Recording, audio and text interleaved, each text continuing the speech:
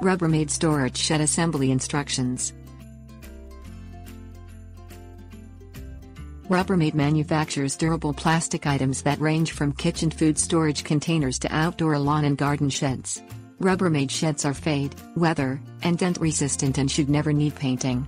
The one-piece roof assembly resists water leaks, keeping your items dry and in good condition. The Rubbermaid shed also comes with a complete floor, which is an extra cost option in some other shed kits, although you need to purchase shelving for your shed separately. Things you'll need: rubber mallet. Choose a site for your shed that is fairly level, as uneven ground will affect the functionality of the roof and door panels.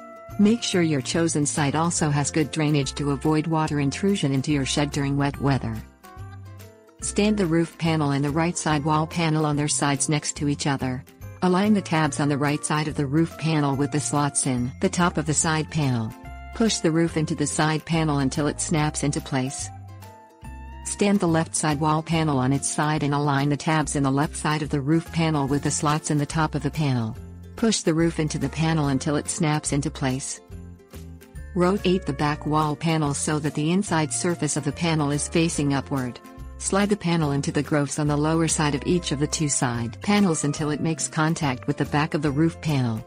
Push the back panel into the roof panel until it locks into place. Move the floor panel so that the inside surface of the panel is facing the roof.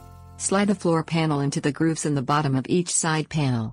Push the panel down until it makes contact with the back wall. Wrap on the top edge of the floor panel until it locks into place. Stand the shed upright. Use a helper if necessary, as the shed may be too heavy for one person in its assembled state. Stand the right-hand door upright and push the upper hinge pin on the door into the hole on the right-hand side of the roof. Swing the bottom of the door into position until the bottom hinge pin is centered over the hole in the floor. Lower the door into place. Repeat the same procedure for the left-hand door.